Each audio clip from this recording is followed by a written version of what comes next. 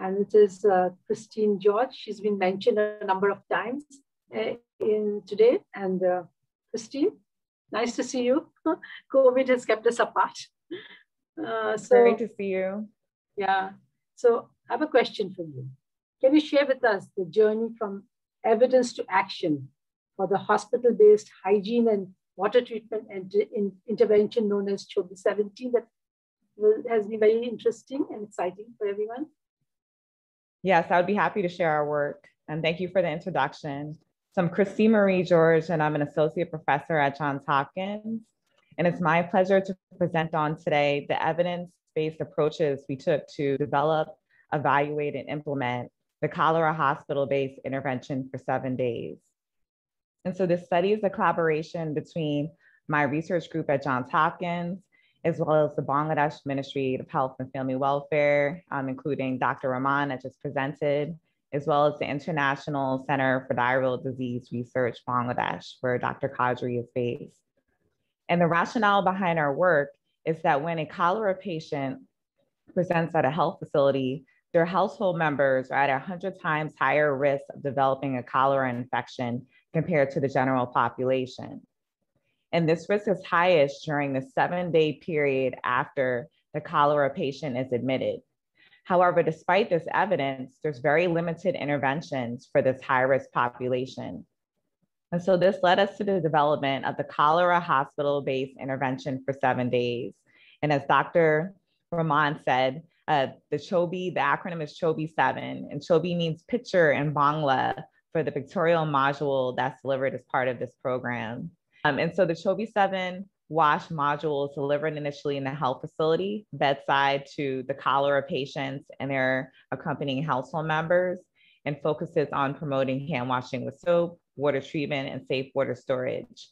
These behavioral recommendations provided in a health facility setting in our initial iteration of the CHOBI 7 program were then reinforced through home visits.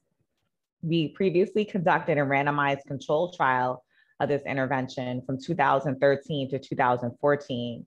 And we found that delivery of the CHOBI 7 program led to a significant reduction in cholera among the household members of cholera patients, and also led to sustained improvements in household stored drinking water quality, as well as hand washing with soap 12 months post-intervention. And so these findings were shared with the Bangladesh Ministry of Health and Family Welfare, and they expressed an interest in scaling this program across Bangladesh. However, they stated that we needed to find approaches for intervention delivery that did not involve home visits, since home visits was not an approach that they could take to scale across the entire country. And so this led to a USAID grant that we received in 2016 to look at scalable approaches for implementing the CHOBI 7 intervention. Next slide, please. And so our current work delivers the CHOBI 7 intervention in a health facility setting, as we did in our previous iteration, but also includes a mobile health component. And so mobile health is a promising approach to deliver public health information in Bangladesh, given that over 160 million phone numbers are registered with the government. And the government of Bangladesh also uses mobile health to deliver public health information.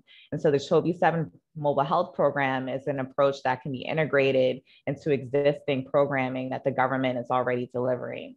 And so for this iteration of the CHOBI 7 program, it's delivered bedside to patients and their household members. We provided diarrhea prevention package, and then we send weekly voice and text messages to households promoting hand washing with soap, water treatment, and safe water storage.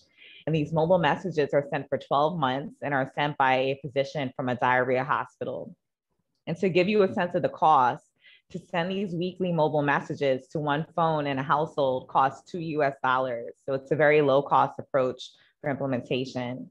And so we recently conducted a randomized control trial of 2,600 participants of the CHOBI 7 mobile health program, and showed that it was highly effective in significantly reducing diarrhea, as well as leading to sustained improvements in hand washing with soap and stored drinking water quality, even when no home visits were delivered. And we only had one health facility visit to deliver our WASH pictorial module. And so these findings were again shared with our partners, the Bangladesh Ministry of Health and Family Welfare, and led to a second USAID grant that we received to scale this approach across Bangladesh in partnership with the government. And so this is our current work. In addition, if you can go to the next slide, please, we were working on expanding the scope of the SHOBI 7 program, which currently focuses on cholera patient households, to those living in hotspots around cholera patient households.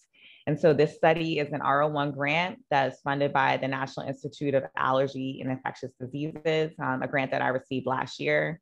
And we will be conducting a large randomized control trial of over 3,000 participants of the impact of rapid response teams on reducing cholera within cholera hotspots in Bangladesh. In addition, if you can go to the next slide, we've leveraged the findings from the SHOBI 7 program in Bangladesh to also test, evaluate, and test this approach in a new setting, which is the Democratic Republic of the Congo.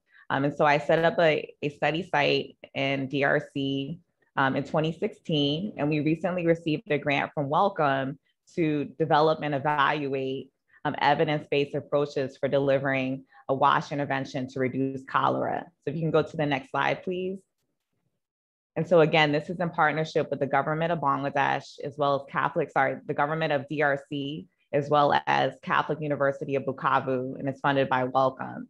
And so we're in the second year of this grant, and it includes formative research for developing this evidence-based WASH intervention, which is delivered in a health facility setting, and also includes a randomized control trial of 1,000 participants to see if this intervention is effective in reducing cholera in our study setting in Bukavu in Eastern DRC.